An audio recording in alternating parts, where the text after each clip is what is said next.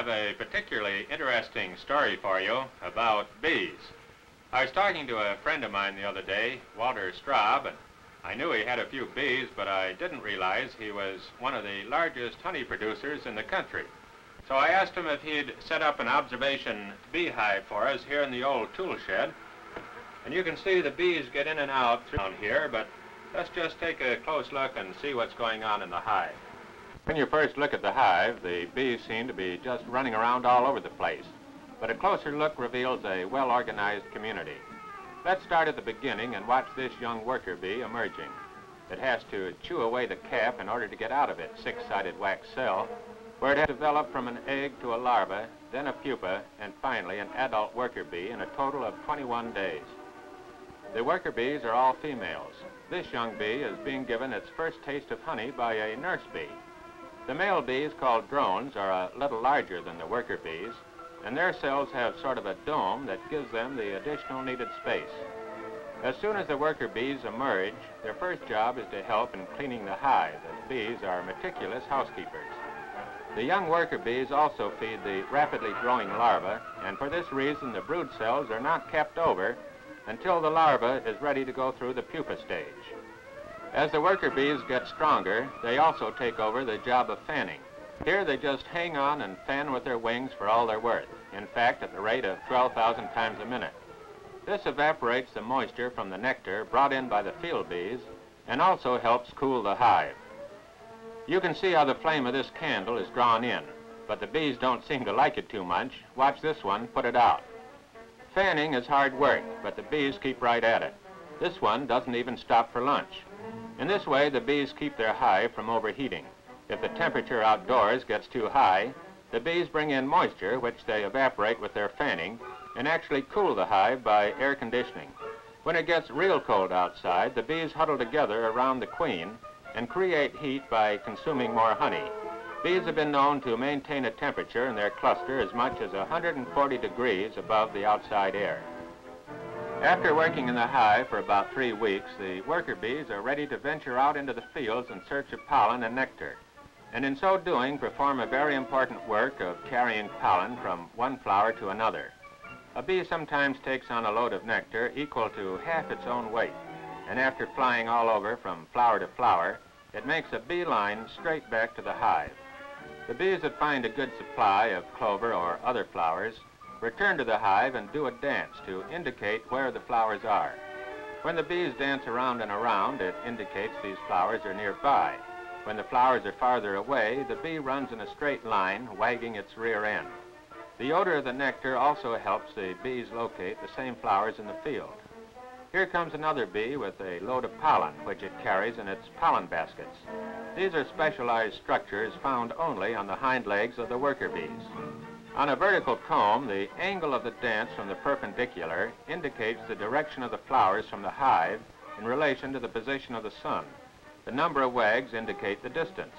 Oddly enough, the bee does the most wagging when the flowers are nearby, apparently attracting more attention to the closest supply of nectar. After several dances, the bee then gives the nectar to one of the young hive bees to store away and goes out immediately for another load. If it is carrying pollen, it kicks the pellets off and a young bee packs them away in the cells. This pollen is known as bee bread. As the field bees keep bringing in nectar and pollen, the engineer bees have to provide additional storage space. Notice the white wax scales on the underside of the abdomen of the bee walking up the glass. These scales are produced by wax glands, and the bees scrape this off with their hind legs, chew it up, and mold it into shape. Only worker bees can produce wax. Probably the most fascinating aspect of the bee colony is the queen, and here she is, surrounded by her attendants who are constantly feeding and caring for her.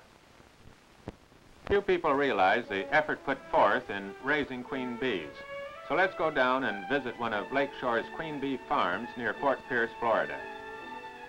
Here is Mr. Walter D. Leverett, starting his daily activities. He is opening an ordinary beehive using a smoke pot as is customary to calm the bees. He removes the cover and then the upper compartment or super. He then takes off the excluder that has holes in it just large enough to permit the worker bees to pass through But as the queen is a little larger, she is restricted to the lower portion of the hive where she's kept busy laying eggs in the brood cells. Mr. Leverett is setting up a queen bee starter box.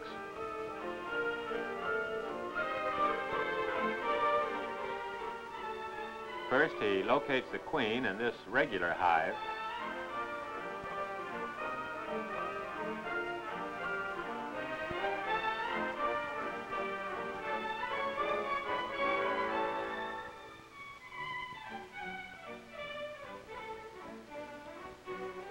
Here she is, and as she will not leave the comb she's on,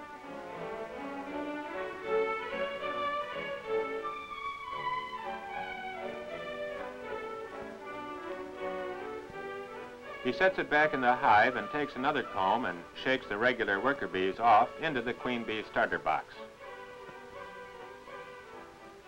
You notice he has left room for another frame, which he'll make up specially and place in this box in a matter of another 2 or 3 hours.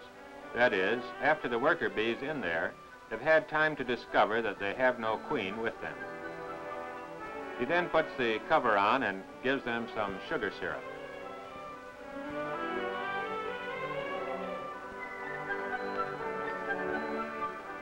The next step to encourage these queenless bees to start producing queens is to take another cross piece of a regular honeycomb frame and make some special little wax cell cups. Here you can see how a small cell stick made of wood is first dipped into the cold water, then into a can of hot beeswax and allowed to harden on the cell bar.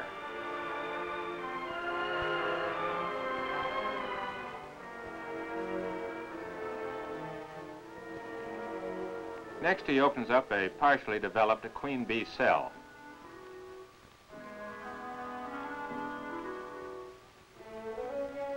Discards the larva and removes the royal jelly. All young larvae are fed royal jelly for about 2 days, at the end of which time the larvae selected by the bees to become workers are switched to a diet of bee bread. But those larvae selected to become queens remain on the royal jelly diet. Royal jelly is produced by glands in the heads of the worker bees and is high in protein. It is used for certain medicinal purposes and sells on the market for about $100 an ounce. So Mr. Leverett dilutes the pure royal jelly with water, stirs it up well, and then places 1 drop in each of the little wax cell cups.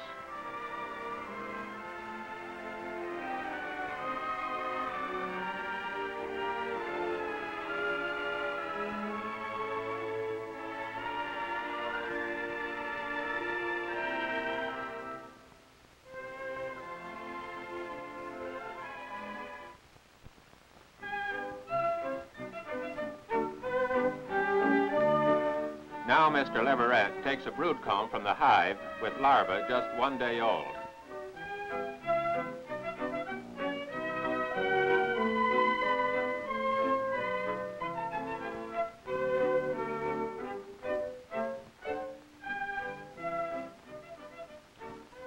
He carefully uses this long instrument to remove the larvae and places 1 in each of the queen cell cups.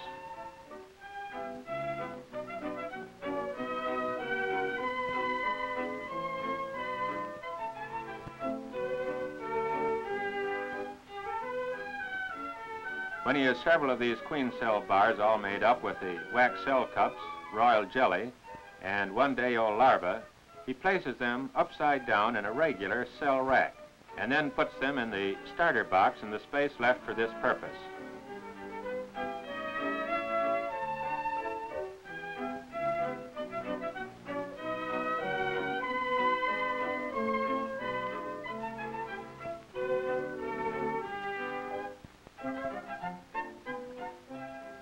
By now the worker bees in the starter box know that they are queenless and start immediately producing more royal jelly in each of the cells and also begin building the cells larger with more of their own beeswax.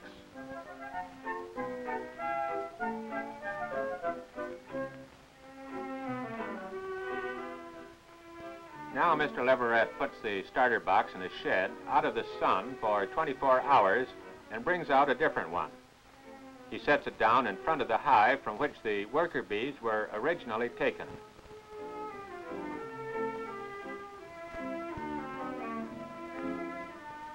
He opens the box, shakes the comb in front of the hive, and brushes all the bees off so they'll go back where they came from.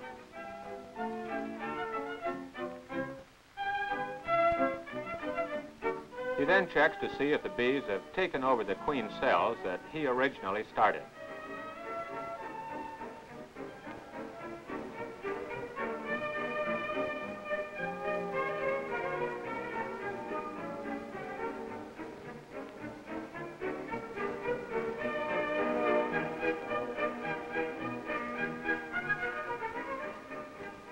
Mr. Leverett is used to being stung and doesn't seem to mind it, for actually the bee gets the worst of it. The stinger of all worker bees has a barb so that it cannot be pulled out again. Instead, it is torn away and the bee flies off and dies. Here you can see the venom sac still throbbing, and if it is flicked away without being squeezed, the sting will be less severe. Being stung many times is just all in a day's work with Mr. Leverett. Here you can see how the bees have started building up the cells, so everything seems to be going along fine. Now that the bees have accepted these larvae in the starting box, have fed them more royal jelly, and have started building up their cells larger, they're ready to be placed in what is called the finishing colony.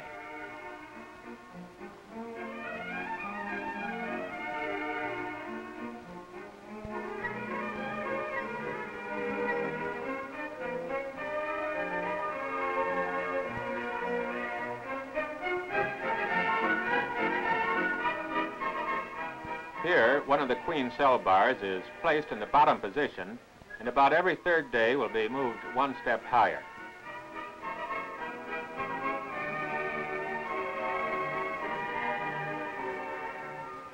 By the end of 10 days, the larvae are fully fed and the cells are sealed over.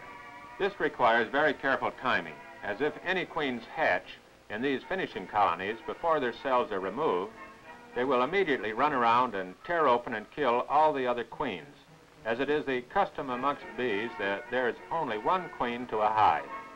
And here you can see that a queen has hatched in this colony and torn apart all the other cells, to Mr. Leverett's loss and sorrow. If two queens hatch at the same time and meet, they will fight to the death, and the survivor will rule the colony. The stingers of queen bees have no barbs, so they can sting many times. The worker bees never interfere unless it appears that the fight might be a draw.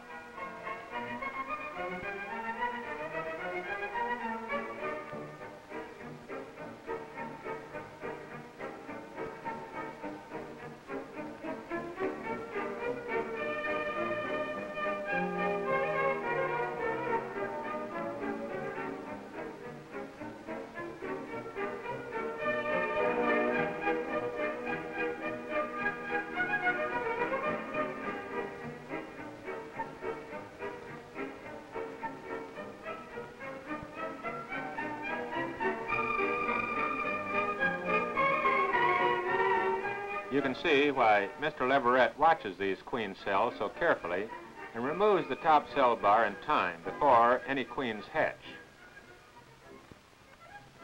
Just see how busy these bees are, and they pay no attention to him as he moves the bars up one position and adds another at the bottom.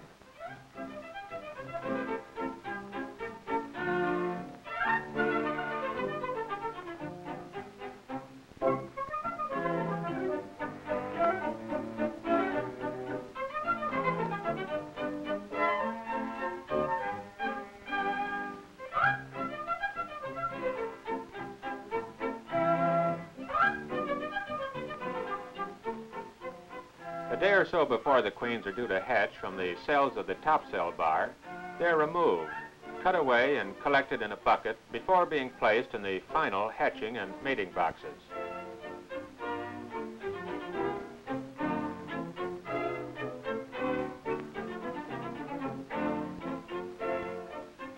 Here's one of the individual cells, and right down at the end is the cap that the queen eats away in order to get out.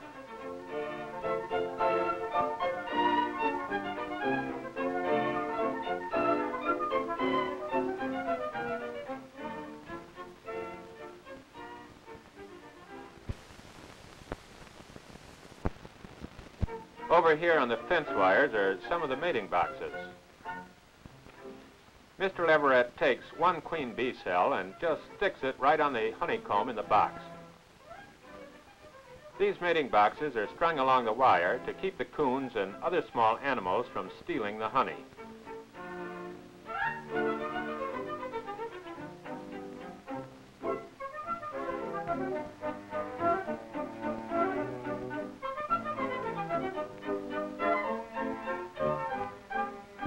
Next, he takes a package of regular worker bees and ducks them in the creek, just long enough to get their wings wet so they can't fly. They're all pretty mad, but there's not much they can do about it under the circumstances.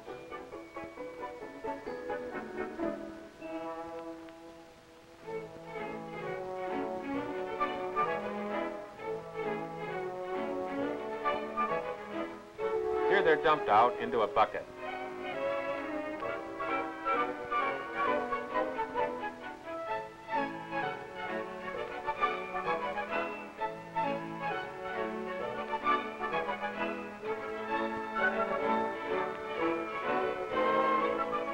And 1 cup of wet bees put in each of these mating boxes. However, they soon dry out and forget their ducking and go about their business of taking over their duties of caring for this miniature hive and making all the preparations in anticipation of the hatching of their new queen.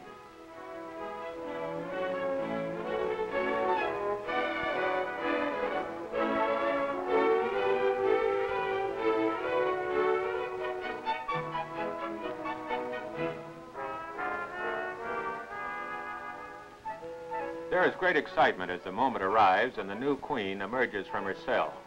Some of the bees immediately begin attending her. The virgin queen makes her nuptial flight a few days later, when she soars high into the air, followed by a number of drones, usually from another hive.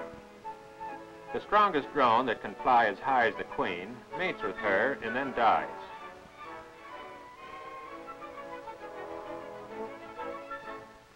After this one mating, the queen returns to the hive to start laying fertilized eggs for the rest of her life at the rate of 1,000 or 2,000 a day. All will develop into female worker bees except those that are fed sufficient royal jelly to develop into future queens. In the spring, she will also lay some unfertilized eggs to produce drones or male bees. As the drones do no work in the hive and have no stingers to defend themselves, they are driven from the hive at the end of each season, so they cannot use up valuable food during the cold winter months. The young queen is now ready for shipment and is placed in this small queen cage with 10 or 15 nurse bees to take care of her and feed her during shipment. The cage is supplied with enough food for 30 days and is now ready for shipment, usually by air, to all parts of the world.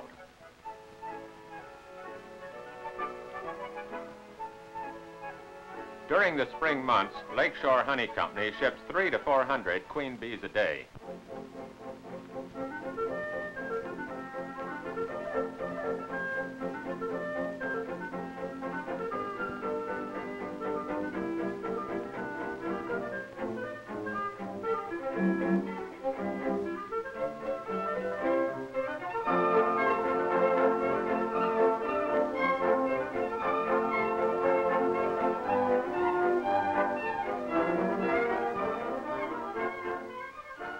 Mr. Leverett takes these cages and fastens them together.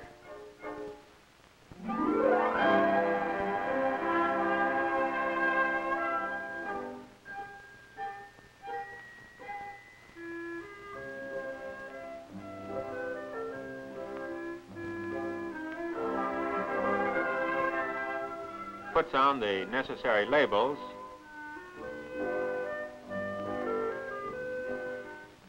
And in this case, as you can see, these queens are headed for Cairo, Egypt.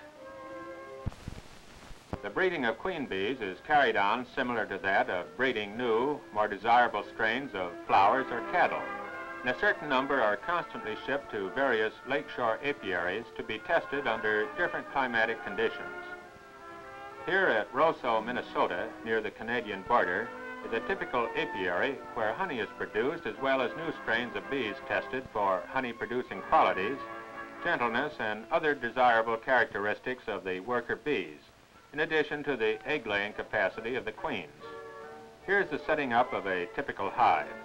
Ordinarily, bees are bought by the pound, and it takes about 2 pounds or 10,000 bees to start a hive.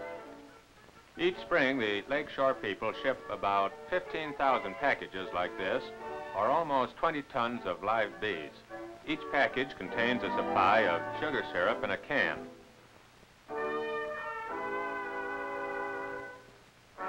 Here's the small cage containing the queen, which is set aside while the bees are dumped into the hive.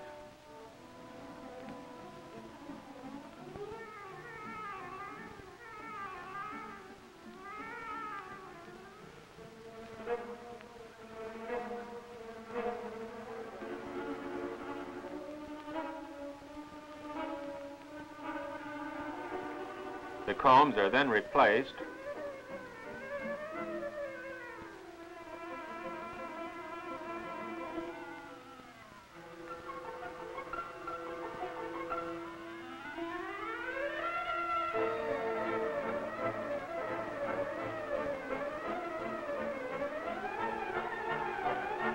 And the paper capping cut away from the entrance to the new queen's separate shipping cage.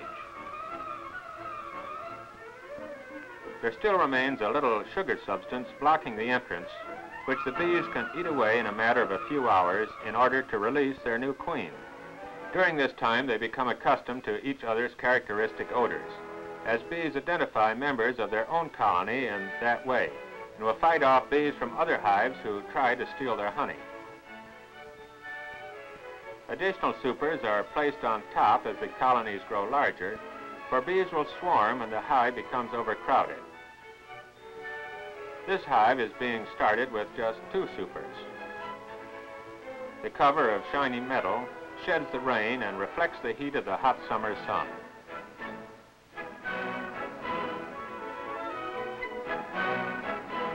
When a colony becomes overcrowded, the worker bees are the ones who decide when it's time to raise new queens. They protect the new queen cells from the old queen, but permit the new queens to fight amongst themselves. The old queen usually leaves the hive, for she knows she'll be attacked and probably killed by the new queen.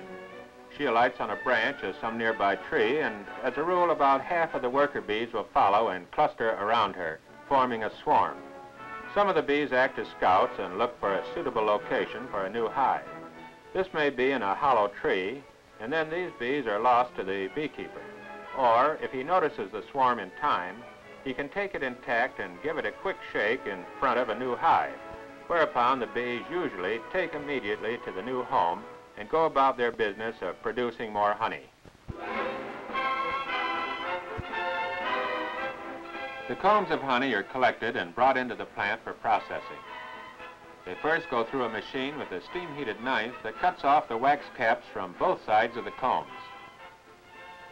The combs are then placed in these racks momentarily until put into the centrifuge, a large cylindrical container that will whirl them about rapidly until the last drop of honey is gone.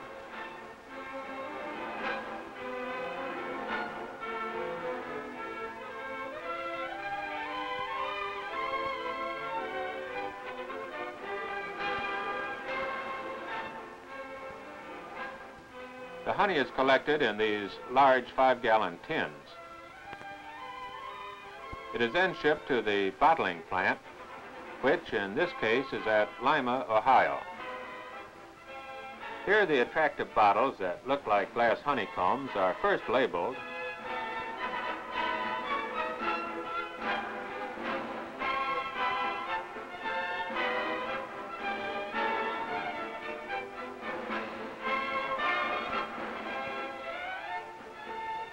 then filled with 1 pound of clarified and pasteurized honey, which represents over 50,000 miles of flight by many worker bees. Here the no-drip caps are put on each bottle,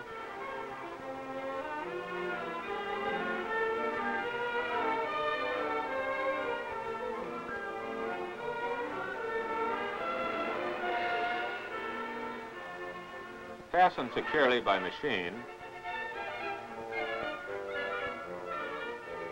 and and then moved along to the end of the line, where they're packed in cartons, ready for shipment to your table and mine.